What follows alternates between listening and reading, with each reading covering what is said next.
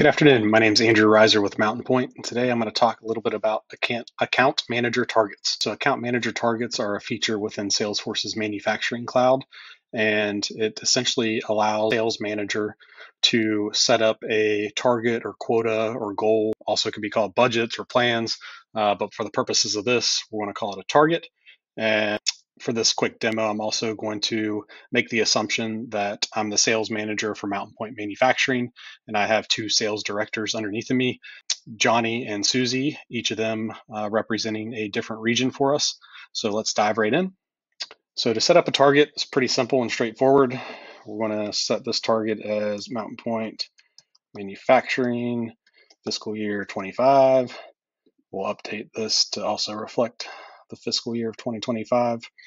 And we are going to measure revenue in this particular case. You could also measure quantity, customer satisfaction, net promoter score. But for the purposes of this, since we know what our revenue target is, we are going to set it as revenue. So our target for fiscal year 25 will be $10 million. Hit save. Now that we have saved this, we can set the team assignments.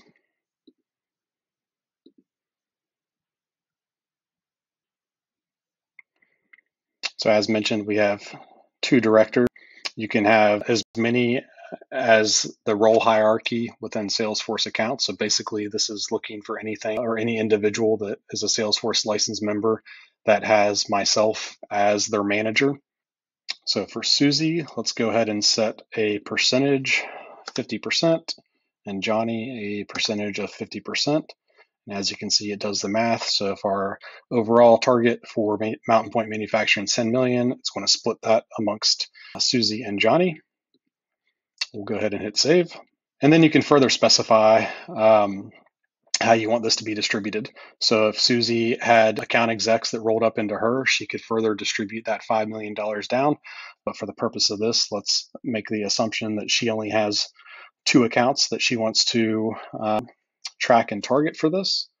So we'll set Acme as an account, and we'll just make it simple and say 50% of that will go towards Acme. And let's pick a textile company here, and we'll say that 50% goes towards that, and hit save. So that's one simple example of how we can do some account-based targets. And then for Johnny, we can do the same thing. And for him, we'll do something a little bit different.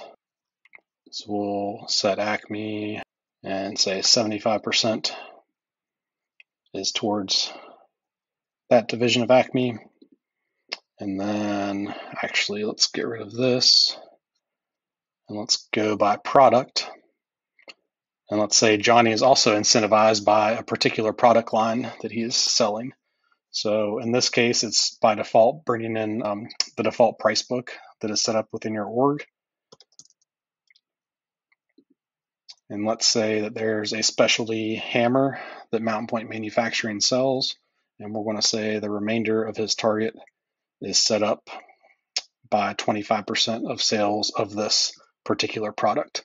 So you can get pretty granular with this. It's pretty neat to have that flexibility and kind of slice and dice, whether it be based off of accounts or products or a combination of both. That's a simple example of how within Manufacturing Cloud you can set up account manager targets.